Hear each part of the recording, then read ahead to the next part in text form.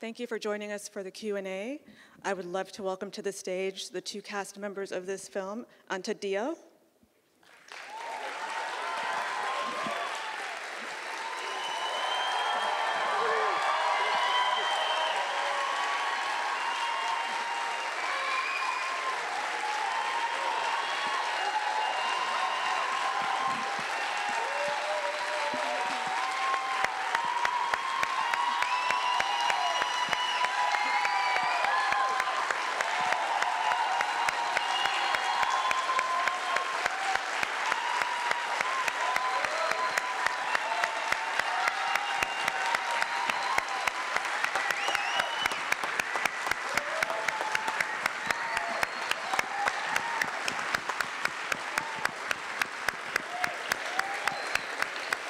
Alexis Menenti.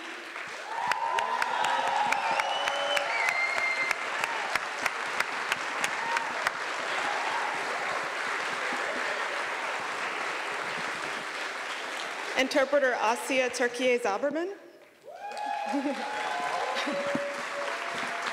And filmmaker Ladj Ly.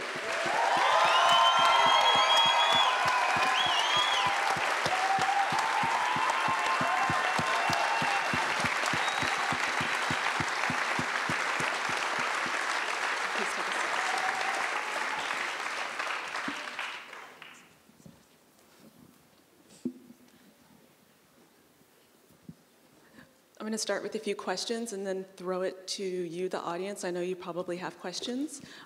Be sure to raise your hand, and I will repeat your question just to make sure everyone in the theater and everyone on stage hears it. So Ladj, congratulations. Thank you, merci beaucoup. After Les Misérables, you return to the suburbs and you draw upon the violence of gentrification and eviction. You talked about this a bit in the introduction, but can you talk a little bit more about what encouraged you to further delve into this subject and return to the setting of your first film? Merci déjà, merci d'être là. Je suis vraiment très ravi de pouvoir présenter mon film. Dans la continuité des Misérables, bien sûr, j'ai voulu faire un deuxième film qui parle des banlieues, qui parle de différentes problématiques dans ces quartiers, notamment le problème du logement, les problèmes du délogement, les problèmes de l'expropriation, le problème de la gentrification. Pour moi, c'était important d'en parler parce que déjà, moi, j'ai grandi dans ces quartiers et j'ai grandi dans cette tour qui est le bâtiment 5. Donc, c'est avant tout une histoire qui est plutôt personnelle. Et en plus de ça, on a eu quand même droit à un gros plan de rénovation urbain où la ville a été complètement détruite et reconstruite. Et les propriétaires, parce qu'il faut se dire aussi que les habitants de ces quartiers sont propriétaires, ont été expropriés en touchant vraiment des sommes ridicules. Donc pour moi, c'était important de parler de ce sujet-là dans mon second film. So first, thank you. I'm so glad to be able to present my film here. As you said, this is in continuity with my first film, and so I returned to the banlieue and the neighborhoods to speak about the problematics that are dear to me. In this case, the question of housing and housing crisis and gentrification and eviction and expropriation. It is a very personal film to me because I grew up in the Bâtiment 5, in the housing block that you saw, and we had a renovation plan where the owners, because it's important to note that the people who live there do own their apartments, were expropriated for a very ridiculous sum, as is shown in the film. And so it was very important to me to tell this story in my second film. Ladj, you've worked with Alexi before, and if you can believe it, this is Anta's debut performance.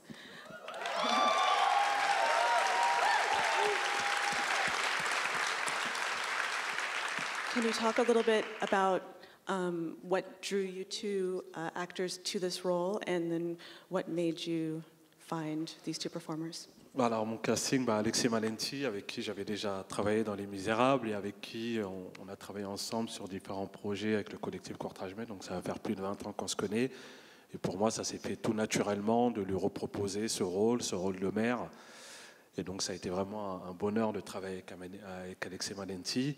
Et en tas, on avait une première expérience ensemble. J'ai produit un film et coécrit le jeune imam, et c'était son premier rôle, enfin elle avait un second rôle, et donc je l'ai casté pour mon film naturellement, et voilà, ça s'est super bien passé, et Anta, juste extraordinaire, quoi.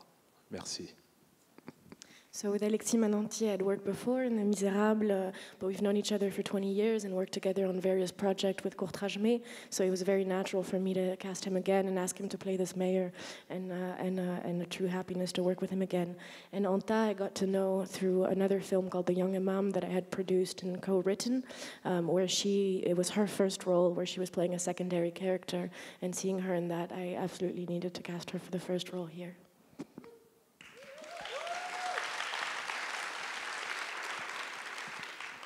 Alexi and Anta, do you want to say a little bit about the experience of working on this film?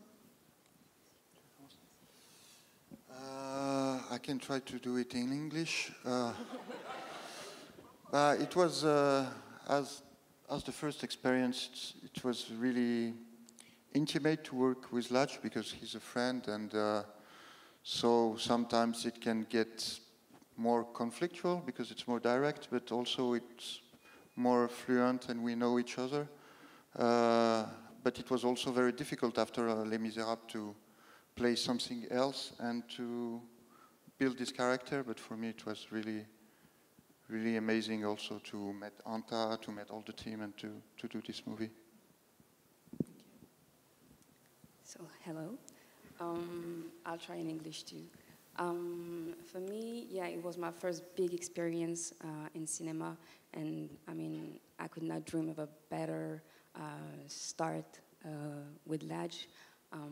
Obviously, I knew about all the success of Les Misérables, and I really thought that the fact that the first movie had such a big impact would indeed make us have a lot of stress for the second movie, but it was the contrary. It was really smooth, everything was really calm, and it was a blast.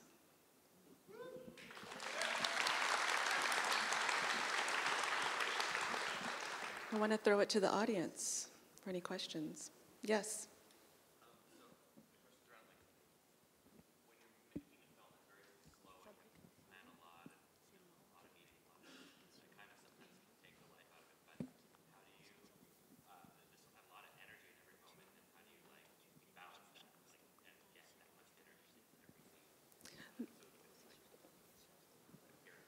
Thank you. So the question was, filmmaking can be a very long process, but this film had a lot of energy and momentum in every single scene. So how do you keep that through this process of actually producing the film? Après, c'est vrai que c'est un processus qui est très long. On a mis quasiment 3 ans à écrire le film. Ça a été 1 an de tournage. Enfin, voilà, un film, c'est toujours long. C'est 4 ans de travail.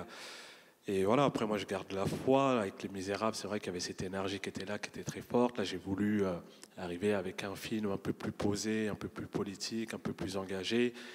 Et voilà, on a pris le temps de le faire. Et c'était important de le faire, en tout cas, au mieux.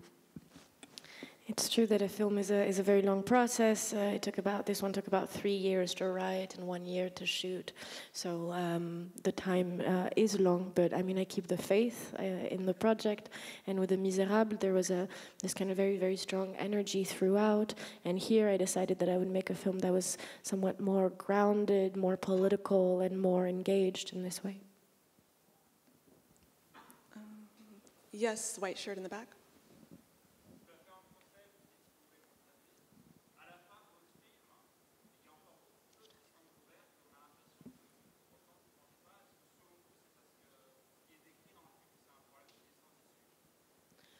The question is, that by the end of the film, something remains very open and no conclusions are brought, and whether that's because the problem itself seems to be a dead end. Pour moi, c'était intéressant de faire une fin ouverte, un peu comme on a pu le faire avec Les Misérables. Et quand je dis, pour moi, c'est vraiment un film politique, un film engagé. L'idée, c'était vraiment de se dire à la fin...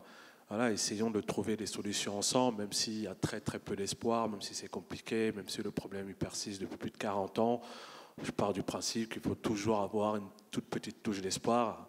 vraiment à l'image du personnage de Abby, qui garde espoir, qui va se battre, qui va militer pour défendre ses droits. Et voilà, c'est aussi le message que j'ai envie de passer, de se dire que oui, c'est compliqué, c'est dur, mais à un moment donné, il faut se battre, il ne faut rien lâcher. Et donc, voilà. So for me, it was important to have this open ending, sort of the way that we have one in Les Misérables, also for this political purpose that I've named before, and hoping to say that, you know, together we can still find solution despite the hope being very, very slim, and despite these problems persisting and being in the state in which they are for at least 40 years. But I cared to have this very, even if very slight touch of hope in the image of Abby's character, who struggles and stands for her rights. And encouraging that hope to exist, no matter how small. Juste pour compléter, l'idée c'est aussi ça, c'est de susciter le débat après le film et aussi pour que les politiques s'engagent à trouver des vraies solutions. And so just to complete that answer, it's also that after the film, perhaps a debate can ensue and there can be some political thought and perhaps even an official kind of consideration for possible political solutions. Yes, in front.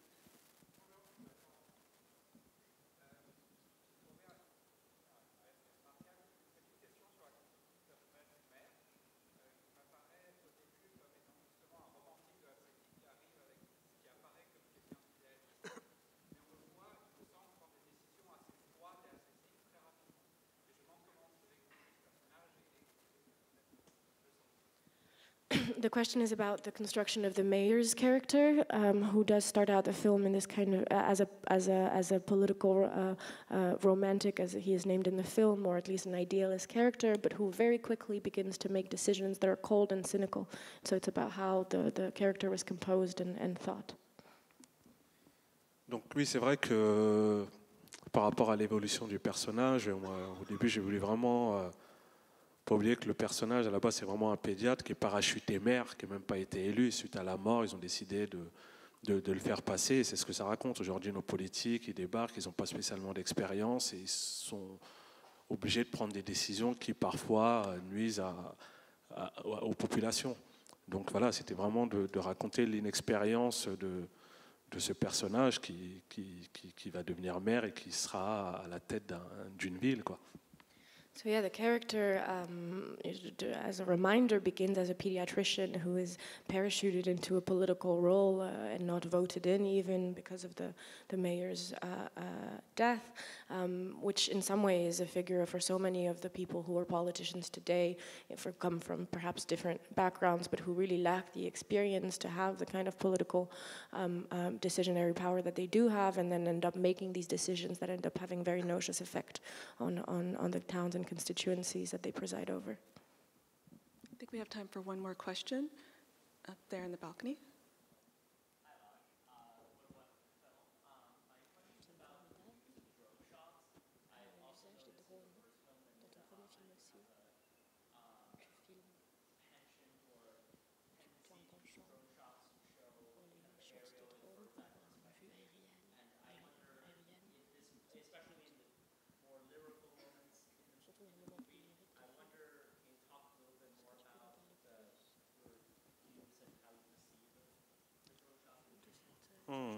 C'est vrai que c'est un film qui parle avant tout d'urbanisme, et avec ce tout premier plan, si je dois reprendre le tout premier plan drone, c'était important de présenter justement ce quartier avec un plan aérien, justement pour comprendre aussi, pour mieux le situer géographiquement.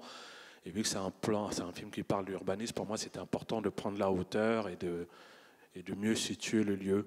Après, il y a aussi un petit clin d'œil qu'on a pu faire aux Misérables, même s'il n'y a plus le personnage de Buzz, mais voilà, c'était surtout pour expliquer ce territoire.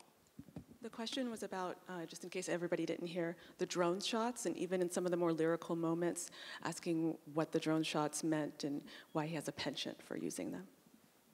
So because this specific film treats and speaks of urban development, having that aerial shot for me was a way to explicate and situate the territory.